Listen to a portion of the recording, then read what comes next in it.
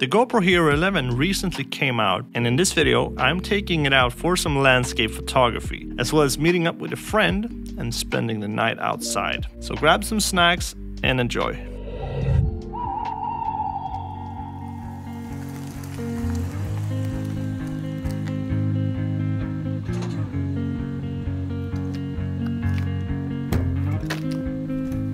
Hello there. Cheers. It's very windy today. So the fall is officially here and the colors are everywhere and I absolutely love it. Look at it. Kinda mysterious, shaded with someone I'm not really into. Do you need to fix it?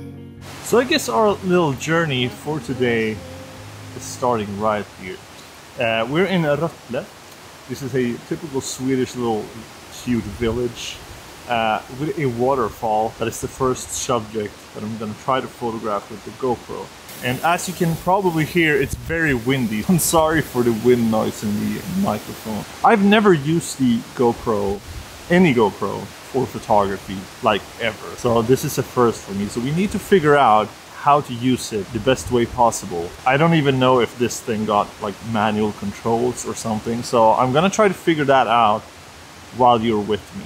And hope that we can somehow manage to get some shots that are like keepers. I guess we'll see. Time will tell. Well, I just remembered I have to get back to the car to grab my ND filter because we are surely gonna need that one for this shot. Gotcha. Let's get back.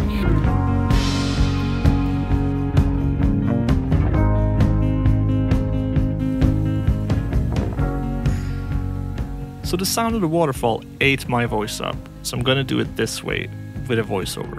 So here I'm trying to figure out how to go with a slow shutter speed in the regular photo mode, and it seems like the slowest shutter speed possible is 1/125 in the regular photo mode, and that is not enough for us to get the effect on the water. So you have to go into night mode to be able to choose a slower shutter speed, and here we can choose from 2 seconds all the way up to 30 seconds. But the photo looks like this. So we need to pick up our ND filter.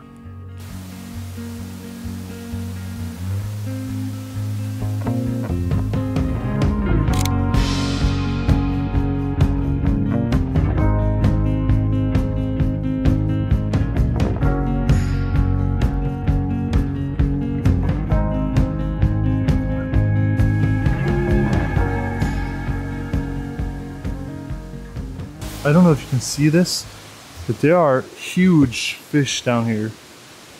I think they're called trouts. It's coming right here. Can you see it? There. 2 of them. Wow.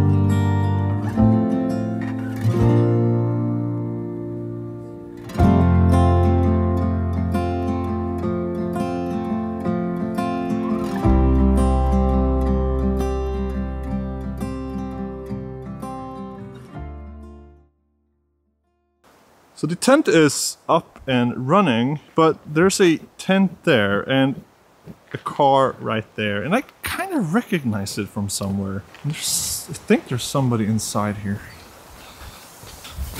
Hi! Hallå! Kolla här! Ha? Min säng! Här.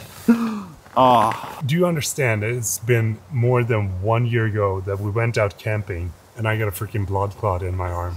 Yeah. That was wild. And that was intense. I thought I would never camp again. But here you are. It's fun. It's cozy. It's escaping from reality. Yeah. Look at all these gear. Yeah, that's...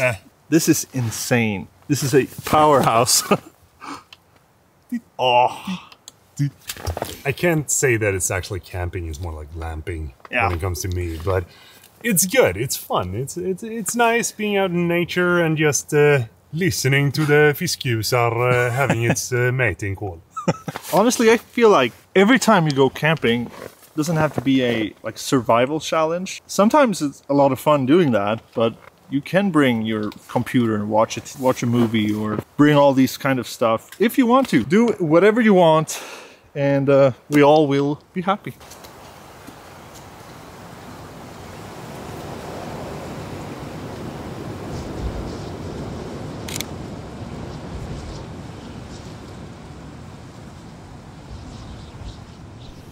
I find it quite hard to compose the shot with such a wide angle. Like, there's a lot of distortion going on. Like, usually that is what a GoPro looks like, but in a photo it's quite hard. But I can probably compensate a bit for the distortion in post later. It's very hard to review the shots through the GoPro, so I think I need to use the app for this to really get a feeling of if the photo looks good or not.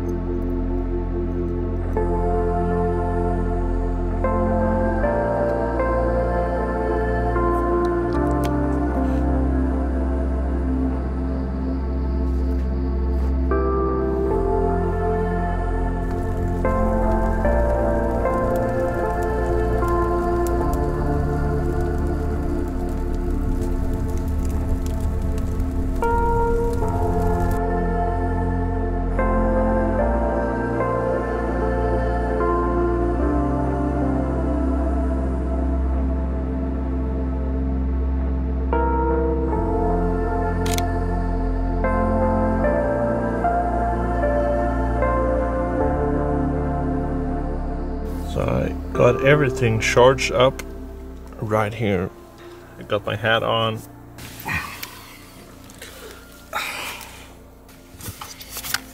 It's time to sleep.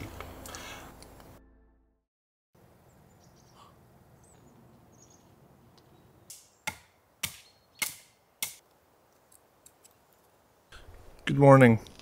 I slept very, very well in here on my mattress. My sleeping bag was perfectly hot. And how did you sleep tonight? You really want to know? Dear God. Let me show you. So when I was packing yesterday, I was in the studio. I was like, okay, I'm gonna pack down the sleeping bag. We're gonna have the mattress. We're gonna have everything. All good. And then, when I went to sleep, I was like, this feels very thin. I hope it's gonna hold up. Then at 3 a.m., I was freezing. I was like, I brought the summer sleeping bag for fall. God damn it. I had to go up. I had to go into the car and get some sleep. Other than that, it was good. I woke up at in the middle of the night with a car outside my tent, and I was like, is somebody here? And then I peeked through the window and I saw Peter getting inside his car. So I'm glad you survived.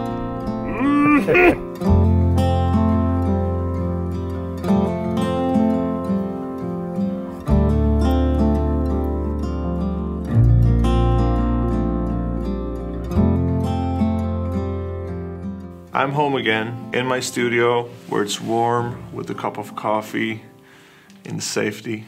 So after reviewing the shots in Lightroom, I was actually pretty surprised of how good the image quality is. You have a lot of details and the resolution you have in it is actually very good. You can crop a lot and you still have resolution to play with. So I find the dynamic range of the sensor is not the best. It's pretty easy to overexpose the highlights and then you have no chances of getting them back. So I would suggest shooting HDR or bracketing if you really want to save the highlights in a bright sky or something like that. So something I noticed pretty immediately when I started shooting with this is how extremely super wide the lens is.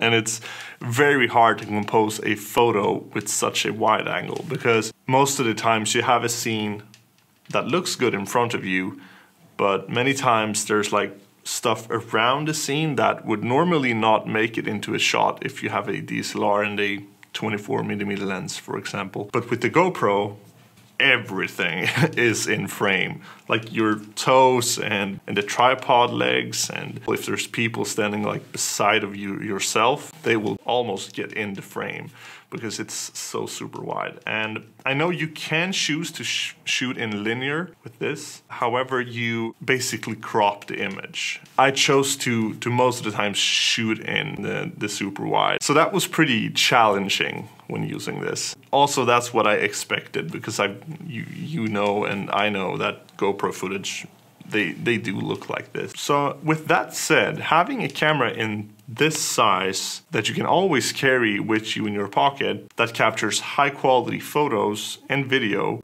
and that you're able to get under the water, and you can really use this for almost every situation. You can set it up on a drone and fly away with it. You can do whatever you want. So that's what makes this camera, and GoPro knows that. They know that landscape photographers won't buy this to do landscape photography, and that is totally fine. So will I change my regular gear, my Sony a7 IV with a wide angle lens, to this? Definitely not. But will I carry this in my pocket to be able to capture both video and photos if I need to do something underwater or some high frame rate photos or videos where I can set up the camera? Definitely. So if you're new here and aren't subscribing, if you want more nature versus tech related videos, make sure to subscribe. I really appreciate it. And grab a coffee because you're worth it. I will see you in the next video. Adios. Oof. It's turned cold.